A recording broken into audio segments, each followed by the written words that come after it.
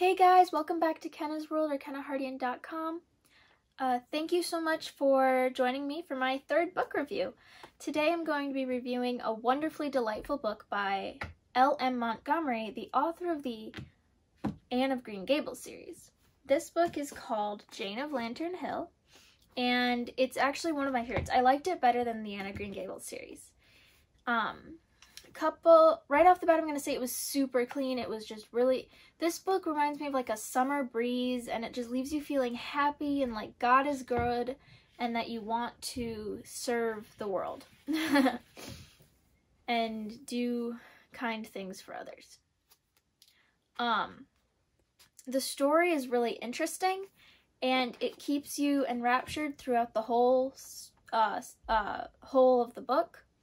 And I'm going to read you the back cover because that's my surest way of making sure I reveal no spoilers.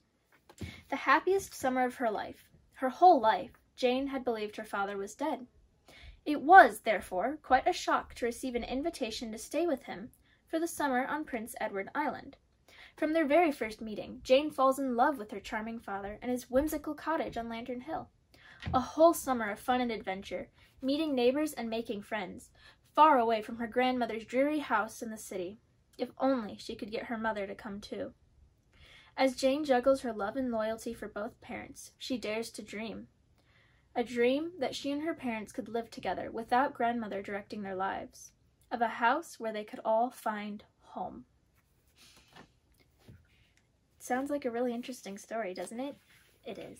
You should read it.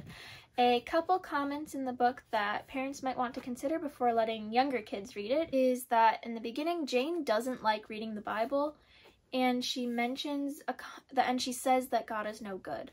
Fortunately, this gets remedied in the book where she is taught to love the Bible and that it's full of truth and beauty and wonder and wisdom, and she ends up apologizing to God, or says that she should apologize to God after she says her God is no good comment, because she realizes that even though God didn't answer the prayer she prayed the way he wanted him to, it was better for her.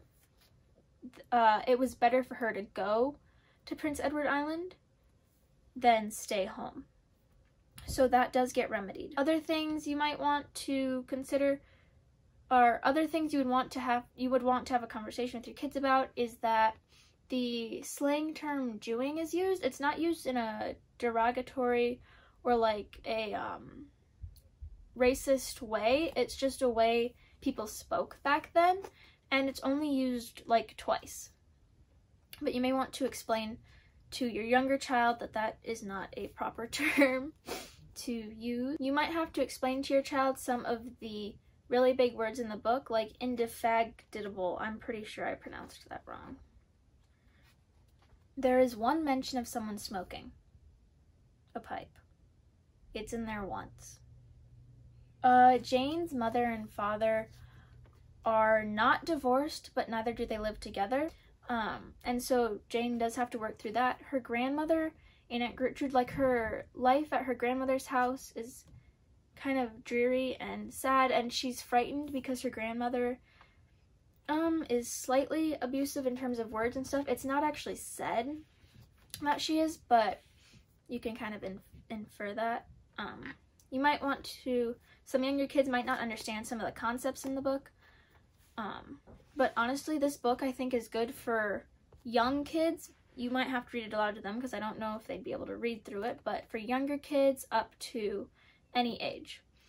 So this is just a really good book. It's a good family read aloud for kids of all ages.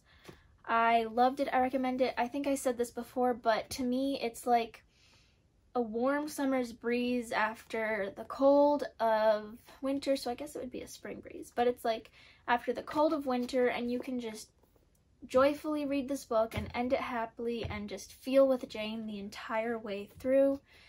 She is a wonderful protagonist, and I just loved this book. It was delightful. It's a good word to describe it. Thank you for watching my third book review. I really appreciate it. If you have any questions or comments, if you have any books you would like me to review next, or even if you read the book, I'd love to hear about it. So comment below. I'd also appreciate if you would share my videos. I'm trying to help people to know about clean, good, God-honoring books for them to read. And I'd also appreciate if you'd like this video and subscribe to my channel. Thank you so much for watching, fellow bookworms. Bye!